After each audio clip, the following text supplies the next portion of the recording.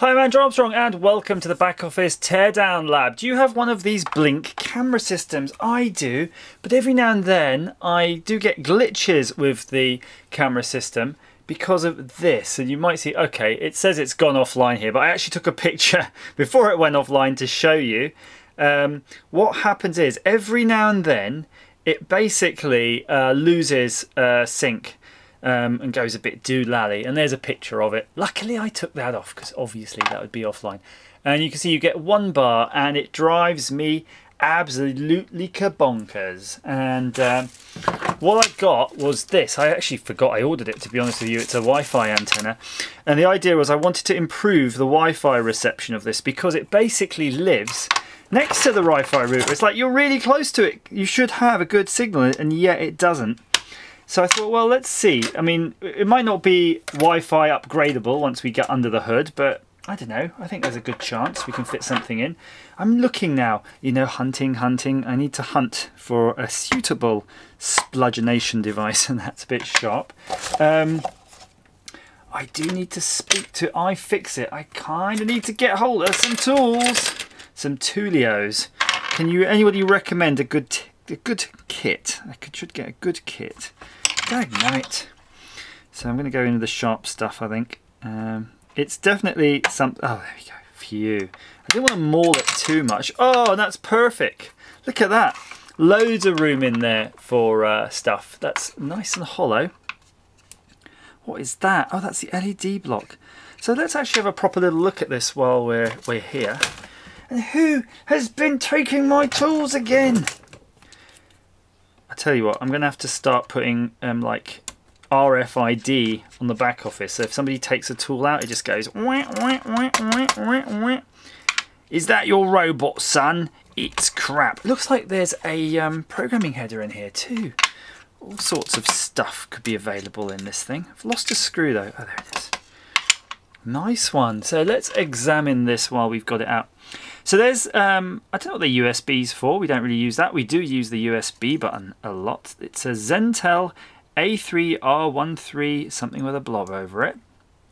Micro USB for power.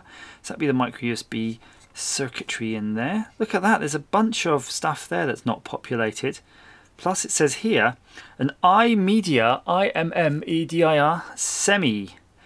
ISI, can you read it there? Well, ISI 1502 SAEU sync rev A. That looks suspiciously there like an Ethernet port, doesn't it? And that's probably an Ethernet PHY footprint. So yeah, there's a jumper 3 which suspiciously looks like a programming jumper for getting the firmware on there. And then there's some sort of chip under there that's carrying it over. So let's have a little look-see and see if we can spot. This thing I think has 2 antennas in it. A Wi-Fi and a Bluetooth, and this thing here I think is probably a Wi-Fi, although it does look like here there is a board antenna of some description. So I would probably be prepared to say that that's a Wi-Fi antenna. Let's see what, let's measure it. If it's normally like 2 point something centimeters, yeah, look, 2.4 centimeters. That's like 2.4 gigahertz, isn't it? That's what I'm going for. I don't really know the maths, to be honest with you. I just know that I used to have a calculator software when I was in Loughborough University, and it would tell you how long to make an antenna for a given frequency. So I remember making Wi-Fi antennas, and they always had a bit that was cut off about that long, which is about that long. So let's go with that. Put on the soldering iron. Let's get our little antennae.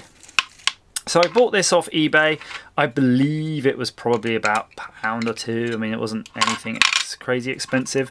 I'm going to try. I think it'd be nice to put the Wi-Fi thing right in the top here, so we could do that. And let's take out the little fittings. And I just noticed by my foot that I've got my drill here. I don't know what we were using. Something white we were cutting it. I think, was that not the joystick thing we were making? And if I'm not mistaken, there we go. A 5 or a 6 will fit that perfectly. So we'll keep that handy. So let's pop that back in. We need to make sure that we've got the right clearances though before we drill any holes. And a pokey pokey. Okie dokie, pig in the pokey! Get in there, you cheeky monkey. How can it be so difficult just to get it to sit in its little awl? So these are quite good when they want to play ball, but when they don't, they don't. The cameras talk directly, I think, to your Wi-Fi router, whatever router you set this to. Oh, that's going to fit really nicely, actually. I'm going to put a hole. I'm just going to go for it, guys. No measuring.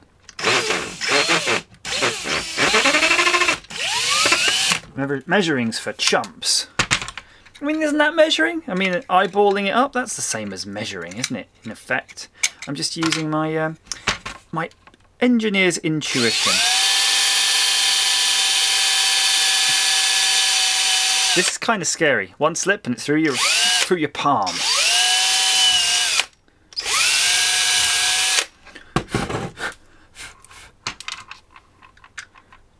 Almost.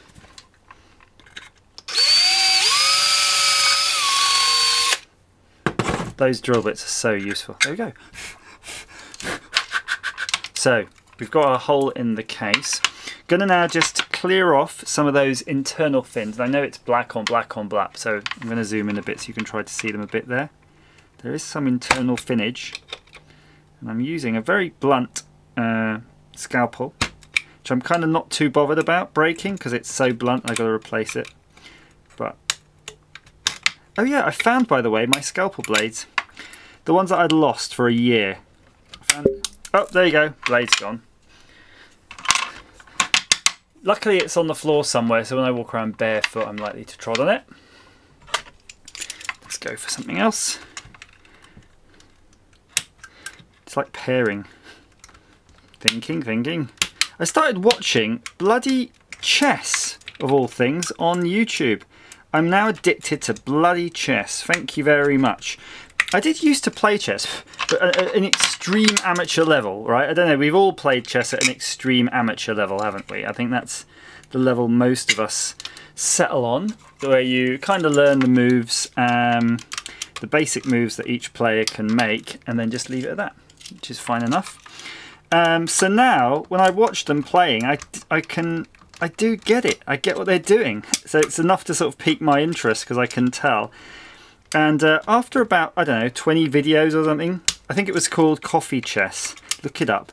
I actually started now playing along. Like, oh, look, his rook is covering the queen, and then now he has to move over there to do whatever. And he's going over there, you know. So I'm like, no! Right, let's have a little look on here, see how they've done this. Look at this thing here, though. They've actually got... This looks suspiciously like an antenna port, doesn't it? Where you've got like a ground, and that is connected to ground, and then a centre wire. But I don't think that's connected. I mean, I'm looking at the... I think we might be able to buzz it out. We might have to move a cap though if you want to actually use the one that they've got on board.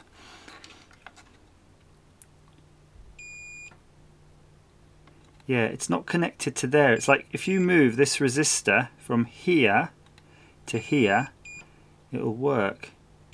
That's probably a 0R resistor. But there's little point in doing that because I don't actually have the receptacle for that, so I'm just going to have to cut that. So what I'm going to do is unsolder. You see those 3 pads there? I'm going to use that to unsolder the existing thing. Clean the old solder. It's going to clean the old soldering iron, but too much stuff in my way. Let's get it nice and hot. Let's get a bit of flux on board. Ooh, my little blob of solder. Stuck on there. So how do you desolder one of those things? So it's basically a bent bit of metal. it might not want to go. We might have to just cut it. No, it kind of pushed through a bit. Check it. Let me check it. You know what? After studying this, I don't think I'm going to keep that. Let's just chop it out. It's not necessary. Oh my god! Did I just break? Oh, it's a light guide. Phew. Thought I broke off our LED there. That would have been slightly annoying. No, not the end of the world, but slightly annoying. Actually, look. Let's just leave it at that. I reckon I can solder onto those. And I study this light guide thing again. Okay, we're all right. That's going to be everything is okay. Right, let's get back into this. So what we're going to do is make sure we can fit this. So before we do anything, let's tin the contact. So you've got the big piece, that's going to be pretty much the ground plane. So tin your ground plane, and then you've got your little dot, and that's going to be your center of your coax. So we're going to have to cut this wire now. Let's take this back out. You can see everything. And I saw everything. It was too late. I saw everything. Name that what that's from. And win a banana. So I stripped that and it's looking all kind of crazy. Way more care, unless we want to ruin this whole thing. Way more care needed. Now my strippers are slightly embuggered, and the reason being, I can't remember what it was. It was in an earlier video. You could probably, if you've been watching, you will be able to tell me.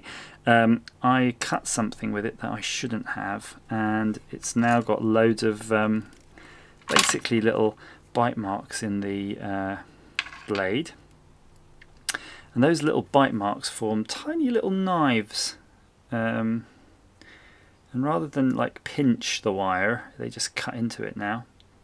So it makes it very hard to use it as a stripper. So what I'm doing is I'm separating the ground wire from the center core of the coax. You can see it there on my finger. And I'm just going to spin that, spin that, spin that. Now, there's probably no harm in leaving, you don't want to leave it too long. Looking at the board, you know, you see when I'm going to solder it there and there. And what I'm going to do actually, I'm just going to tin. You know me, I'm not too bothered about how pretty it looks as long as it's functional and those things. Let's just tin it first. Because what we might find, I'll show you what I've got in mind. What we might find is if we clean this up, we might be able to just solder that right in. Come on.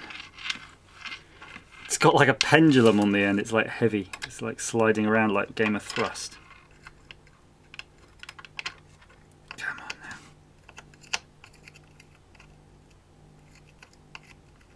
Oh, this is painful. Tweezers.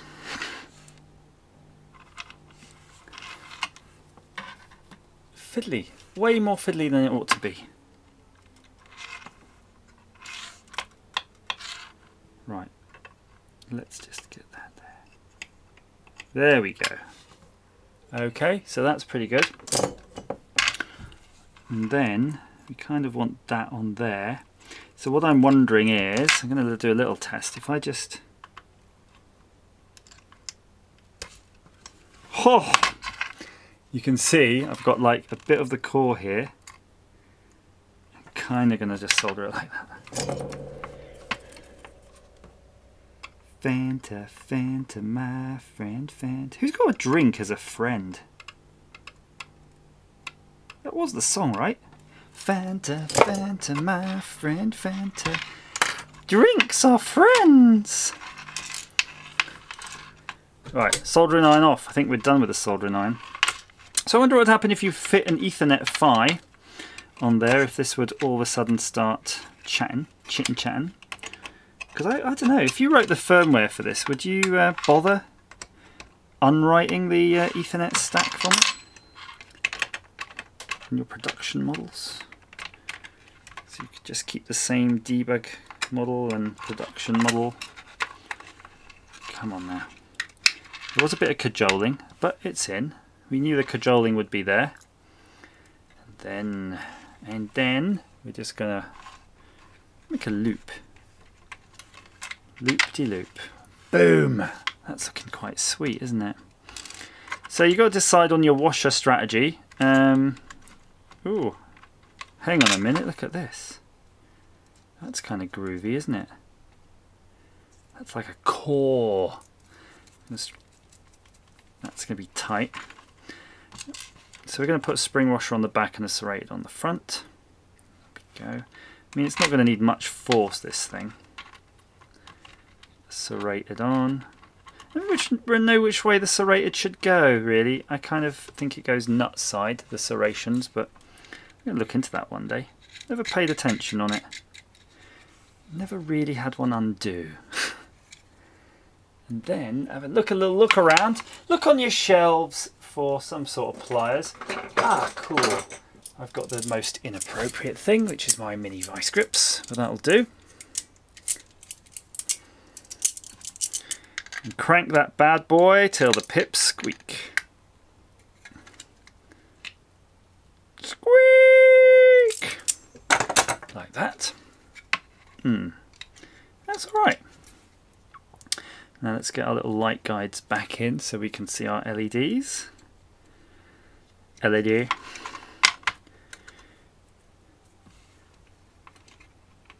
So here's the perfect opportunity for you to change the LEDs into green and red ones instead of blue. There we go. Remember when everything went to blue LED all of a sudden? Now I could put a blob of glue onto that, but I kind of suspect it's just going to stay put because there's a hole in the case for those. Let's get the last screws in. The only screws, actually. Be nice if this worked. I never understand though why the unit, if they can see the base unit, which I guess is Bluetooth low energy.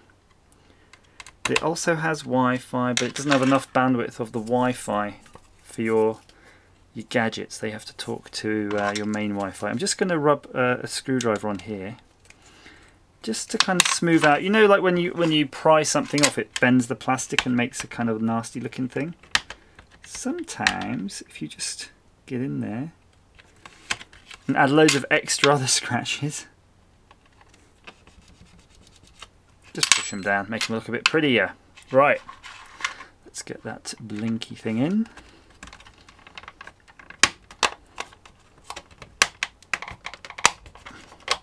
It does have some sort of features behind that. Right, I think that's okay. That's looking alright, isn't it? It's not too bad. We'll pop our antenna on there. Ooh. There we go, look at that. And if it's on the wall mount, it could just point straight up either. Nice, let's test it. Okay, I've got my USB.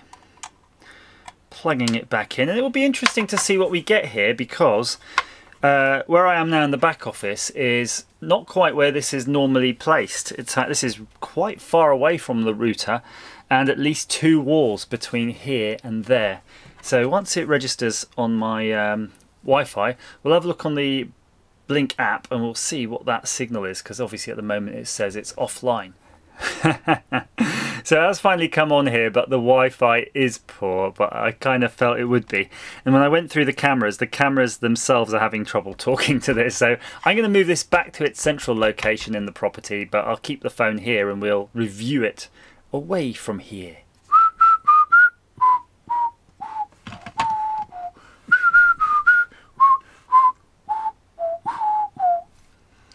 Come on. Hooray! So it's still pretty poo. It says it's fair. If I find where it was before, at least it was poor before, and now it's fair. But, you know, it's an improvement. We've gone from 1 bar to 2 bars, but I don't know why is it so kind of crappy in measuring what it's getting, considering it's like amazingly near. If I look at some of the cameras, I can update their status. So it says here camera to Wi-Fi 1 bar, camera to sync module 3 bars. Let's update that. what this will do, it will poll the camera and get the camera to give its own measure of these things. So you can go through and then just see what at least the camera to sync module should not have changed, I suppose, if it's BLE, but if it happens to be kind of Wi-Fi-ish, I don't know. Let's just have a look, see what it says. Probably worth doing anyway, right? I don't see how that can do it any harm, and at least you can orientate the antenna, move it around a bit, so at least it is matching your base station. Because oh, command failed to complete. Yep, okay. So that's the kind of standard blinky things I get. But okay, some sort of improvement, I guess. As ever, thanks for watching. The Back Office Show is funded in part by Patreon, and I'd like to thank these lovely people: iFixit, Tim Nichols, Gary Pinkett, Rob Taylor, The Dutch Retro Gamer, Chrissy, Robert Rowland, Jonathan Smith, Techmoan, Andrew Dalton, Lorne Smith, Dan Stott, Andrew Beer, Martin with Haven, Big Whale, Eagle Stalland, Kevin Lee, Retro Man Cave, Verdi RD, Chinny Hill, Hannah Cass, Nostalgia Nerd, Born Eckert, Erwin Beerhoff, Michael Turner Craig, Bruce Major, Zed, Gregory Burslam, Pamela M. Toynton, Adrian King, Dean, The Game Whisperer, Wayne Sloman, Derek Nags, Robert Diggle and David Barr. Thank you, everybody!